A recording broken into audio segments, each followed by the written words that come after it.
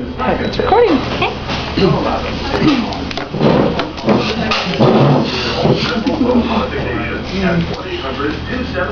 We're here with a registered dietitian, Ani, at one of our local coffee shops to go over some healthy options when you stop in the morning to get your morning cup of joe.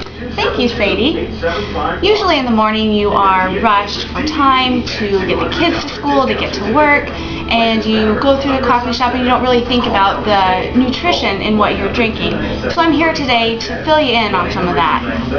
Great. Maybe you could start by introducing us to what drinks maybe we should avoid. Avoid? Well, anything made with half and half or heavy whipping cream or whole milk. Those are really going to add calories to the drink. For instance, this 16-ounce brevet is going to have about 320 calories and 80% of your daily saturated fat, so definitely avoid drinks like that. Well, that's fabulous.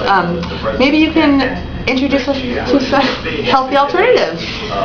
Well, a simple cup of coffee is only going to have about 5 calories. A cup of hot tea is also going to be a really good option, but be careful on how much cream and sugar you add to it, because that's really going to add to the calories and sugar content.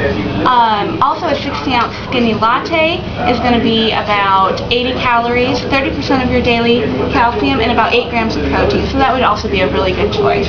Great. Maybe somebody like me who likes something a little sweeter. Do you have one of those options? Well, yeah, now you have to be careful, because the more you add to your coffee, the higher in price it's going to be and the more calories. For instance, if you add a shot of vanilla, it's going to be about an additional 80 calories. Get one of these specialty drinks, a whole milk 16-ounce Snickers latte with whipped cream, you're looking at about 610 calories. So a better option would be to go sugar-free when possible, skim milk, and definitely skip the whipped cream. Great. Well, what about when you're rushing out of the house in the morning and you forgot your breakfast? Are there any options at a coffee shop that are healthy? Well, yeah, a lot of coffee shops offer a variety of baked goods. This particular one has cinnamon rolls. Now, this doesn't include the nutritional information on the back, so it's going to be hard to judge portion size and calories.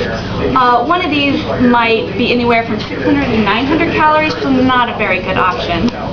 Now, something like nuts and dried fruit would be good, but again, there's no nutritional information on the back, so it's going to be hard to judge. So maybe have half a pack in the morning and the second half for a mid-afternoon snack. Great. The best option is going to be like a granola bar or something with nutritional information on the back. You're going to want to pick something high in fiber, high in protein, low in sugar, and low in fat. This particular one has only 120 calories. And if your coffee shop doesn't provide some healthy snacks, keep a box in your car so you're not tempted by the big cinnamon roll. Oh, that is a great idea. Well, thank you very much, Ani. Well, thank You've informed us of all our options. Yeah, thank you. Can you hear us?